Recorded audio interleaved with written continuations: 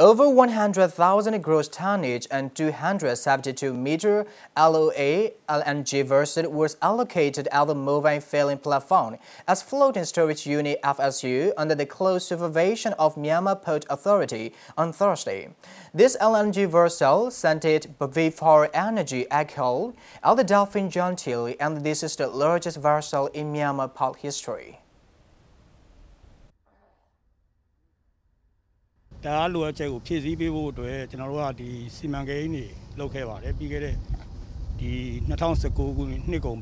We did projects to fulfill the country's electricity demand in late 2019 for 2020 summer, which are Tilawa project producing 350 megawatts per year and Takeda project producing 400 megawatts per year.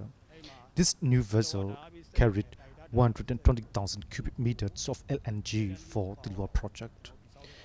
750 megawatts of electricity can be distributed for 24 hours for about 21 days. The project with the use of the new vessel was delayed due to the COVID-19 pandemic.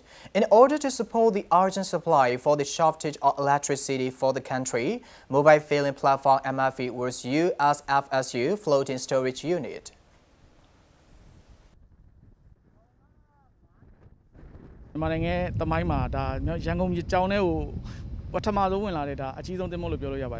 vessel is the largest vessel in Yangon Riverway, thanks to the new riverway formed under the 5-year riverway project.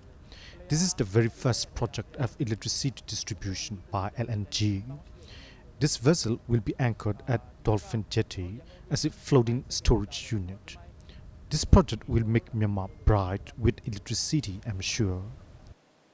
The new vessel, mitv for energy, was fulfill the country electricity demand to some extent.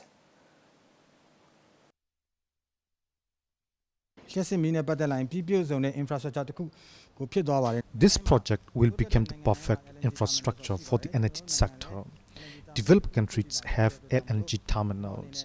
Now our country has got an LNG terminal. So I like to congratulate all from Ministry of Transport and Communications and Ministry of Electricity and Energy. This vessel departed from Singapore and will anchor here for 5 years. With the use of the vessel, electricity can be distributed to urban and rural areas. This is the largest vessel in Yangon Riverway. The riverway is so good that there's no difficulty.